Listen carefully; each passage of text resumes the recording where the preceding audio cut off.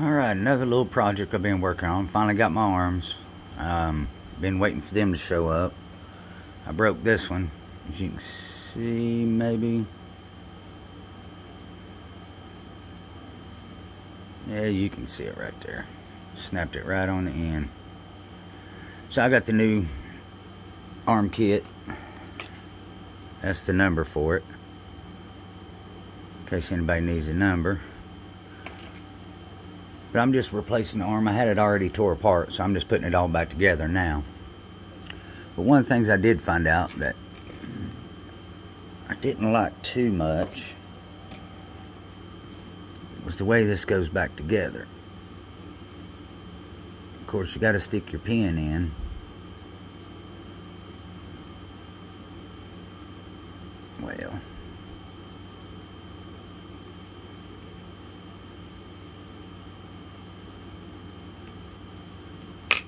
Well, shoot.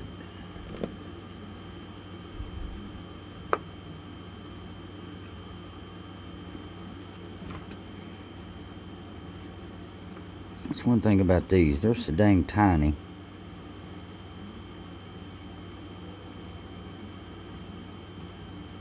Get in there.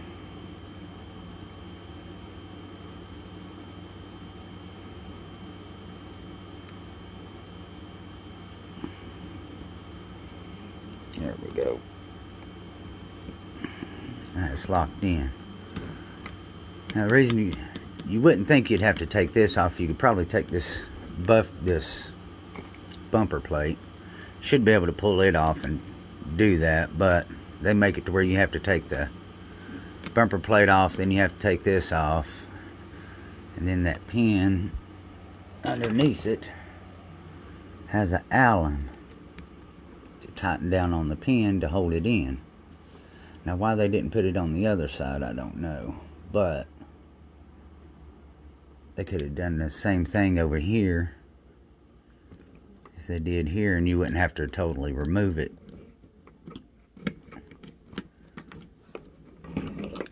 But they do what they do for a reason. Let's get in there.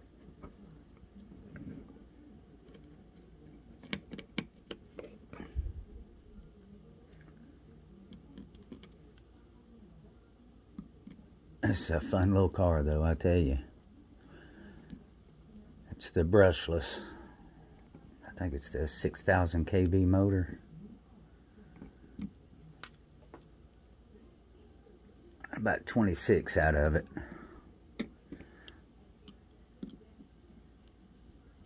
The fastest, smallest car I've got. And to be little, this thing gets it. I mean, it really moves.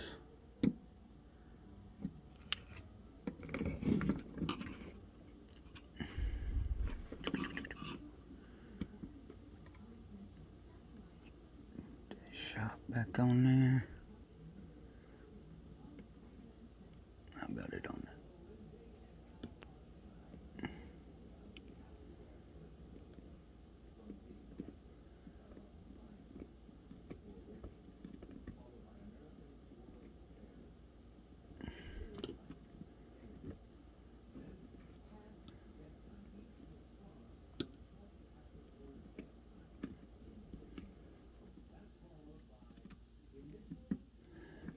Everything's a little on here.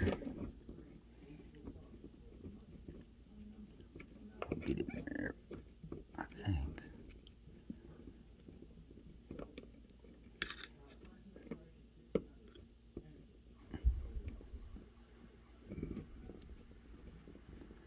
There we go. I believe I got it that time.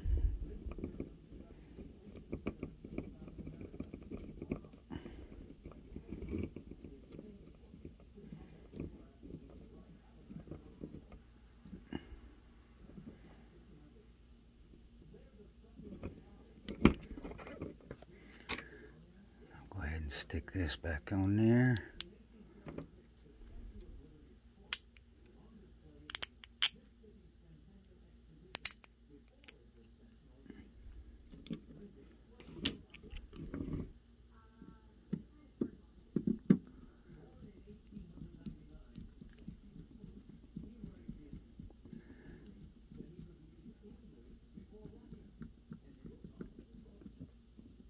If anybody's thinking about getting one of these, I think you should.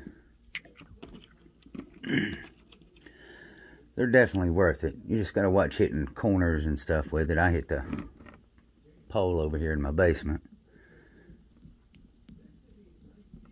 That's how I broke mine.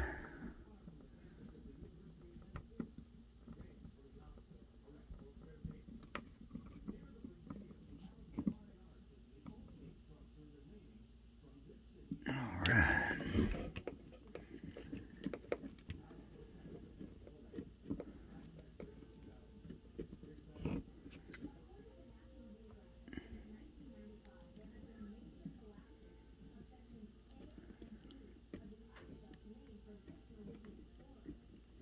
I'm gonna set me a couple ramps up this spring and take this thing for a flying test.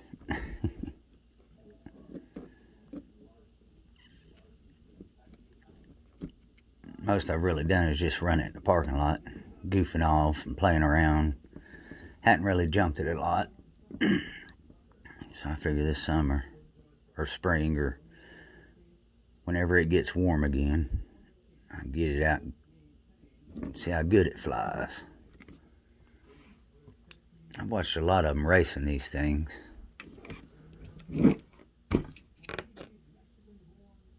they do pretty good with them.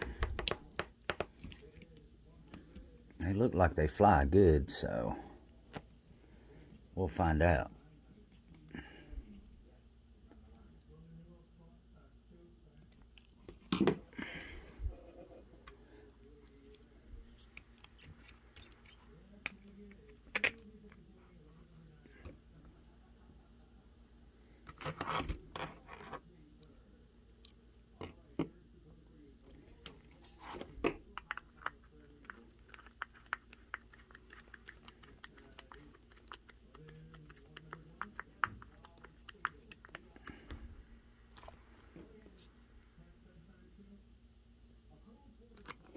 All right.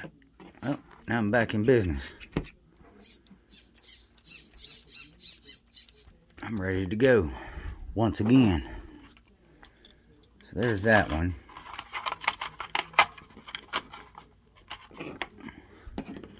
Which you can see I took all the stickers off of it. Made it my own. Looks pretty good. I like the way it turned out.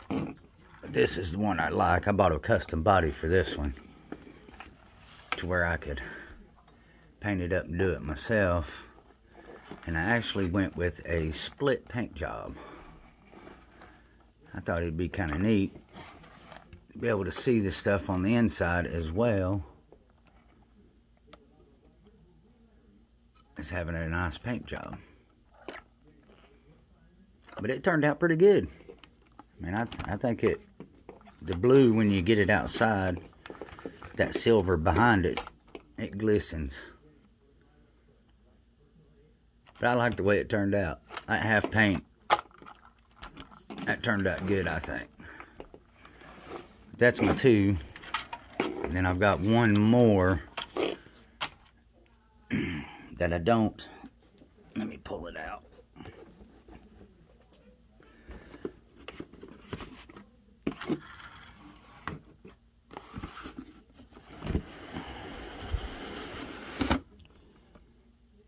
I usually leave this one in the box.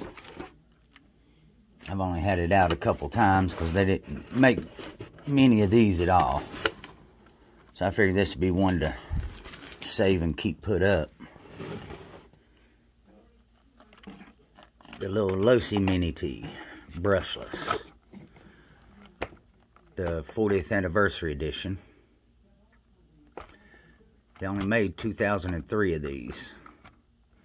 So I was kind of excited when I got it. And my number is 1663 out of 2003. But yeah, this one's going to stay brand new. I'm never going to run it. I keep it in the original box.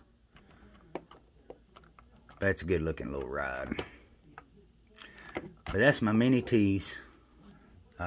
This one I don't run. The blue and white one I run the most.